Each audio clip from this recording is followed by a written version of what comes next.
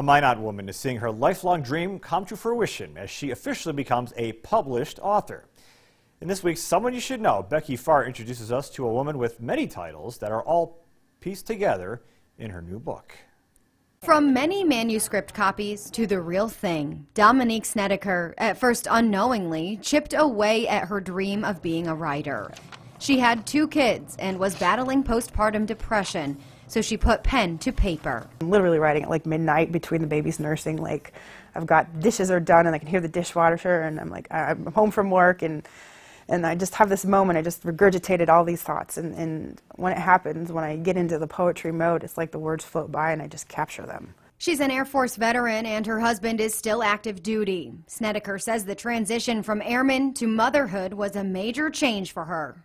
And so you never feel successful, whereas in the Air Force you do. And so having to change that identity of I'm a successful person because I can see the results to I'm a successful person because my baby just ran his finger through my hair. The now mom of 3 wants to share the ups and downs of motherhood and is doing that with her new book, Motherhood, The Crucible of Love. Being a mom is super tough, and it's okay to feel like it's super tough, and it's okay not to like every part of motherhood, and it's okay to feel like you're a failure, and it's okay to feel like you're doing a really good job. It's a poetry book, but Snedeker says it's written with accessibility to all readers, and most of all, is relatable. Those dark gray, blue, and black eyes are badges of courage. Her publisher is in South Carolina. They met in a Facebook group called Moms Who Write.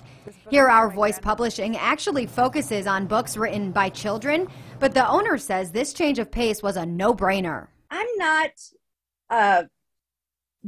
a poetry genre, person generally, but her book just resonated with me so much as a mom. She just has a way with words, and I am just blown away every time I talk to her. This book is something both women hope resonates with all parents. Look into the mirror and see what love looks like.